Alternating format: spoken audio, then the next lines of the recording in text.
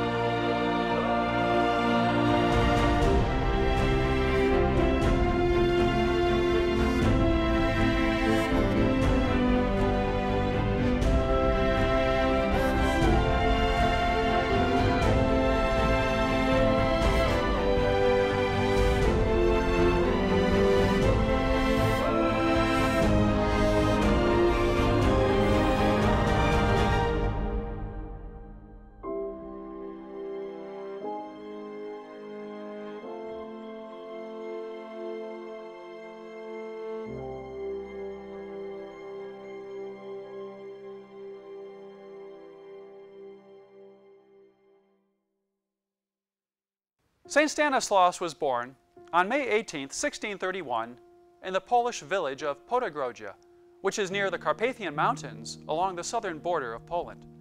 His parents named him John, probably after Saint John the Baptist. He would later receive the name Stanislaus of Jesus and Mary when he entered the Piarist order.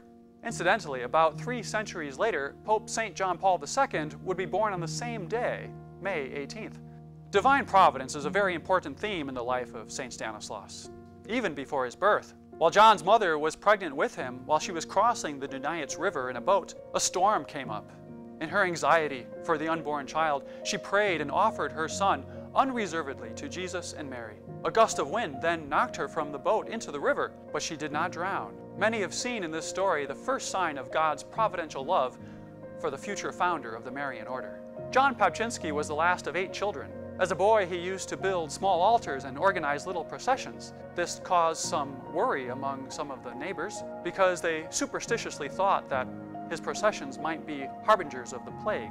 From his mother, John developed a deep devotion to Mary. It is probably she who placed above his bed a big picture of the Blessed Virgin Mary. But little John was not totally absorbed in piety. He loved to get out and enjoy the natural beauty which surrounded the village, especially in the mountains and hills. But life in Poland during the time of Saint Stanislaus was difficult for primarily 2 reasons. The first is that Poland was under attack from every direction. Along the eastern and southern borders, Poland was periodically invaded by Orthodox Cossacks from the Ukraine and Muscovites from Russia, as well as by Muslim Tatars. On the northern and western fronts, the devastating 30 Years' War brought invasions by Swedes and Prussians. For this reason, this time period in the 17th century became known as the Deluge. Sadly, the Poles won very few victories, and death was a constant reality. The second reason that the 17th century was such a difficult time period was that plagues claimed the lives of many, and not only in Poland, but in all of Europe. One of the most serious epidemics occurred in Naples in 1656, where the plague took the lives of 300,000 people, and from there spread rapidly throughout all of Europe. Another outbreak of the plague occurred in London in 1664, which took the lives of 70,000 people, which was nearly 1/6 of the city's population. So together, wars and the plague claimed the lives of many in Poland.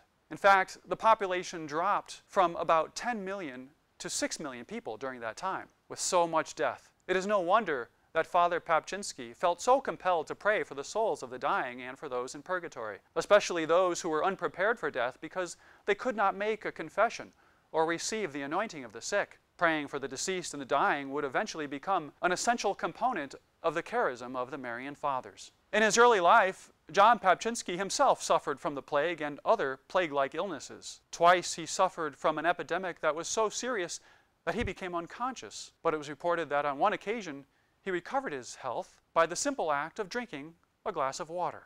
Later, at the age of 17, St. Stanislaus contracted the plague, which left sores over his entire body, but he was soon healed, seemingly miraculously, after some dogs came and licked his wounds. Again, God's providence spared the life of this future saint. The constant threat of war and the plague took its toll on the education system.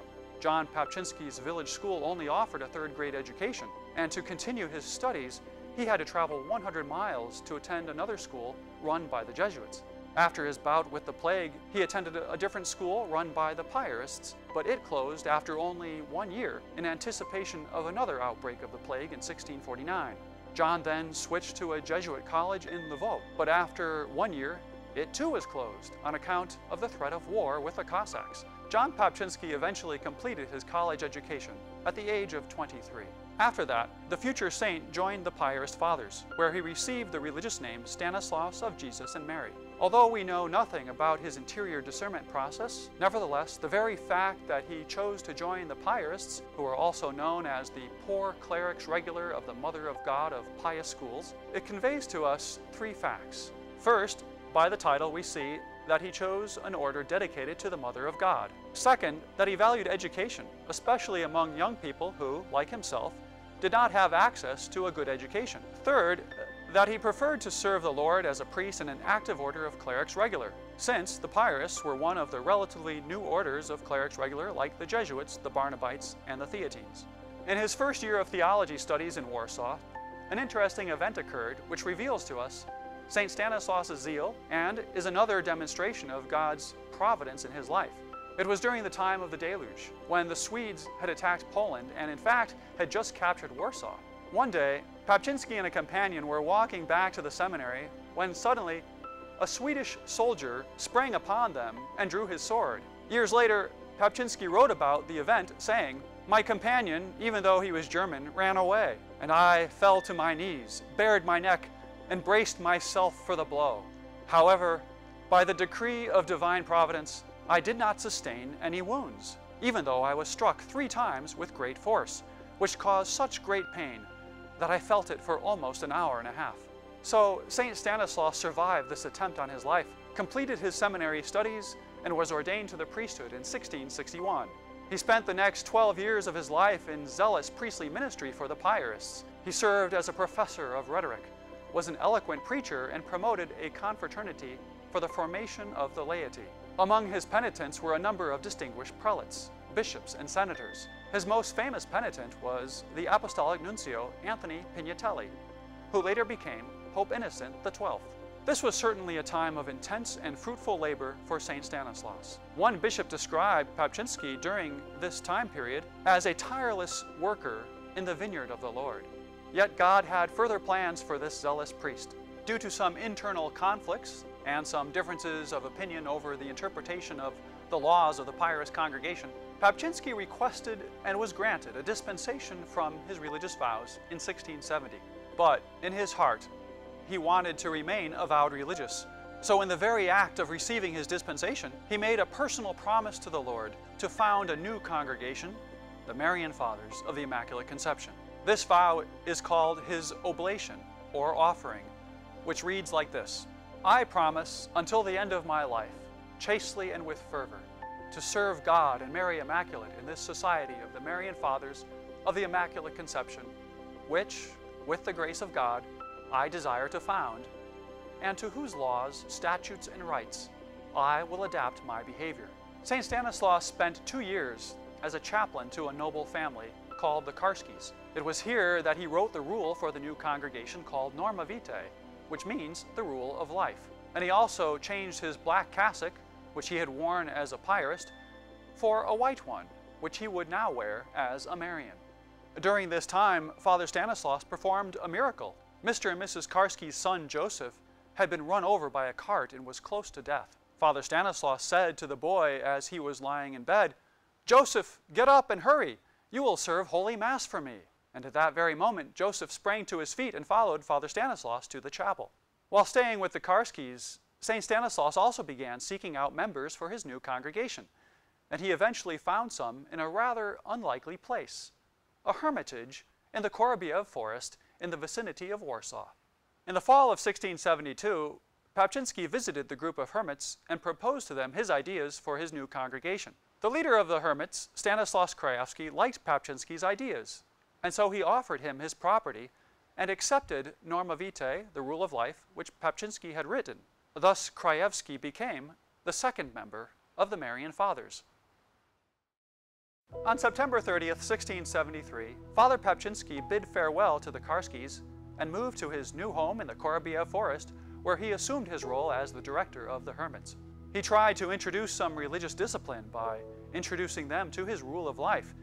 He woke them up early and made them pray more than they wanted. Then, on October 24th, 1673, the Bishop Stanislaus Papczynski made a visitation of the Korobiev hermitage. He was very strict, and he officially made Father Stanislaus superior of the hermits. He also approved Papczynski's rule of life, but added to it some other very strict decrees, which were in keeping with an order of hermits. This formal act of approval by the bishop on October 24th, 1673, marks the official date of the foundation of the Marian congregation.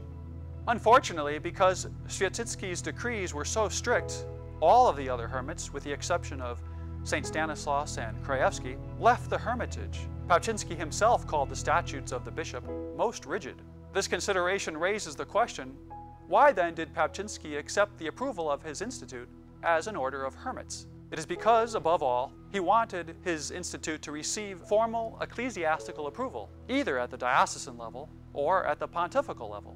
Papczynski knew that the diocesan path was easier, and his earlier attempts at seeking papal approval prior to meeting Krajewski had proved futile. But bishops could only approve institutes according to a form that was already approved by the Holy See. Institutes of clerics regular, like the Jesuits and the Piarists, could only be approved by the Holy See. According to our Marian historian Father Kazimierz Krzyżanowski, it was probably for this reason that Papczynski accepted the approval of his congregation by the local bishop as an order of hermits. It was an easier path than the pontifical approval which Papczynski had already tried but could not obtain. Thus, in order to be approved, the Marians had to accept approval as an order of hermits. This surprising path reveals to us something of the virtues of St. Stanislaus. Unlike the other hermits who fled, Papczynski was obedient to the visitator bishop, recognizing that obedience was the path for the salvation of his soul. According to Papczynski, I strive for nothing except the salvation of my soul, which indeed everyone should place before all else and do everything to attain, even if this should be most difficult. Having resolved to fulfill the desires of the visitator, St. Stanislaus modified his rule of life by inserting the bishop's statutes, and he began the construction there in the Korobiev forest of a house of recollection, along with an oratory. These steps reveal the flexibility on the part of St. Stanislaus, who preferred obedience to the bishop over his own ideals of the religious life. Once again, it reveals St. Stanislaus's trust in divine providence. Living as a hermit did not quench the apostolic spirit of St. Stanislaus. During those 4 years as a hermit, Papczynski frequently carried out pastoral services in neighboring parishes. He preached, heard confessions, and in 1675 he even published a book for the laity titled The Mystical Temple of God. St. Stanislaus was also blessed with mystical experiences. On one occasion, while at dinner with a noble family, he had a vision of the souls in purgatory. After a few moments, he rose from the table, intending to return to the hermitage, but there was no easy way out of the crowded room. So, to the astonishment of all, it is reported that the saint stood up and walked through the middle of the table, the guests and the food completely undisturbed, as if there were no table there at all. Upon returning to the hermitage, he simply said to his fellow Marians, "Pray for the dead," and he locked himself in his room for several days, praying and fasting for the souls in purgatory. St. Stanislaus slowly attracted a few like-minded members And in 1677, 4 years after the approval of the congregation, the bishop entrusted Papczynski with the care of a chapel at Gora Calvaria. Gora Calvaria was an entire town modeled after the city of Jerusalem, with chapels marking the different stations of the cross. The Marians received the chapel of the Lord's Supper. Since it was the first chapel, pilgrims frequently asked the Marians to accompany them to all the other chapels along the way of the cross. Naturally, the Marians would receive donations for their ministry, which also brought the price tag of much criticism and jealousy among the other religious orders and even among some of the laity who lived nearby. Several of them went so far as to physically attack Father Papczynski. Following such persecutions, the attackers would often become gravely ill, but then they would get better after apologizing to him. St. Stanislaus worked many miracles and wonders during his lifetime. His prayers brought the grace of healing and even raised people from the dead. For example, one day, a despairing mother came to the chapel to ask St. Stanislaus to intercede for her dying daughter. "I know why you are here," the saint said. "Your daughter is dead." Nevertheless, he told her to have the girl's body brought to the chapel and placed on the table in the middle of the chapel, representing the table of the Last Supper. Then St. Stanislaus began to offer the Mass. During the Mass, to the astonishment of all, the girl came to life, sat up, and held out her arms toward the altar. In the years following the establishment of the Marians at Gora Calvaria, the number of Marians slowly increased, and in 1690, at the age of nearly 60, St. Stanislaus himself decided to walk to Rome to try one more time to obtain pontifical approval for his religious institute. Since the Marians were, at that time, only approved by their bishop, if a new bishop came along who might want to change something about the Marians, he would be able to do so. He could even disband them entirely. So, in order to prevent such interference, St. Stanislaus journeyed to Rome to seek pontifical approval. Unfortunately, he arrived during a time of sede vacante, when the previous pope had just died and a new pope had not yet been elected. In those days, it could be years before a new pope was elected. So St. Stanislaus returned to Poland disappointed. Ironically, 1 or 2 days after he left Rome, the new pope was elected. It was Father Papczynski's former penitent, Pignatelli. Unfortunately, poor Stanislaus was already on the road home. St. Stanislaus did not give up, however, in seeking papal approval of his order. In 1698, now approaching 70 years of age and physically unable to make the journey, he sent his fellow Marian priest, Father Joachim of St. Anne Kozlowski, to Rome to represent him. Various important people, both clergy and laity, gave testimony to the exemplary religious life of the Marians and of their generous apostolic labor. The Holy See then approved the Marians as an order of clerics regular on November 24, 1699. In fact, they were the last of the clerics regular to be approved by the Church. The Holy See, however, did not approve St. Stanislaus's rule of life, Norma Vitae. Instead, they insisted that the Marians choose an existing rule. Therefore, Father Joachim, when he was in Rome, chose the rule of the 10 virtues of the Blessed Virgin Mary, which he received from the Franciscans. In the end, Pope Innocent XII recognized the new juridical status of the Marians under the title of the Immaculate Conception, with the task of helping the souls in purgatory and of assisting pastors. St. Stanislaus made his own solemn vows on July 6, 1701, only 3 months before his death. His task had been completed. The Marian order was now secure. St. Stanislaus died on September 17, 1701, in Gora Calvaria near Warsaw. He was beatified on September 16, 2007 at the Marian Shrine in Lehen, and now he has been canonized on June 5, 2016 at St. Peter's Basilica in Rome. His feast day is his birthday, May 18th. Owing to the miracles that he performed both during his life and after his death, St. Stanislaus is invoked as a patron saint of many causes, including unborn children, couples wishing to start a family, and children with learning difficulties. The first miracle of St. Stanislaus, which led to his beatification, was an amazing pro-life miracle. In 2001, a young woman in Poland was experiencing complications in her pregnancy. She went to the doctor, and sadly, 2 tests confirmed that the baby had died in her womb. Now, the baby was far enough advanced that she had to come back in a few days later to have the child surgically removed. But in the meantime, her godfather decided to pray to our founder, Stanislaus Papczynski. He prayed a novena, and on the 8th day, when the woman went back in to have the child removed, to everyone's amazement, the doctors discovered This baby isn't dead. He's alive. The child was born perfectly healthy, and 6 years later, during the Mass of Beatification, that child carried up the gifts to the altar. What was the miracle that led to the canonization of St. Stanislaus Papczynski? It involved the healing of a 20-year-old woman in Poland shortly after his beatification in 2007. The woman was suffering from a respiratory problem that resembled that of a common cold. All attempts at treatment with a variety of antibiotics ended in failure. Her condition deteriorated. She lost consciousness, and her body began to shut down. The doctor informed the family that her lungs were destroyed and her death was imminent. After consultation with the family, the doctors decided to remove her from life support. This was on Wednesday of Holy Week. The mother, filled with grief, went to her parish church to pray. There, a catechist noticed her crying, approached her, and handed her a booklet that contained instructions on praying a novena through the intercession of Blessed Stanislaus. The woman urged the mother to recite it and to place confidence in God's grace working through Blessed Stanislaus. The mother, together with her husband and other family members, began to pray the novena. Even though the young woman had been removed from life support, she did not die. On the contrary, she regained consciousness. Several days into the novena, the woman fully recovered. Seeing the turnaround in her condition, the doctors took an x-ray of her lungs. To their total disbelief, her lungs were fully healed, resembling those of a newborn infant. This was on the 9th and last day of the novena. She was discharged from the hospital during Easter week with a cure for which medical science had no explanation. She proceeded with her wedding plans, which had been arranged before her illness. Within a few weeks, the wedding took place. She and her husband now have 2 children, and her health is in perfect order. A medical team of the Holy See reviewed the case and unanimously approved that the woman's cure had no natural or scientific explanation. By God's providence, the ruling was made on September 17, 2015, the anniversary of St. Stanislaus' death. St. Stanislaus was canonized on June 5, 2016.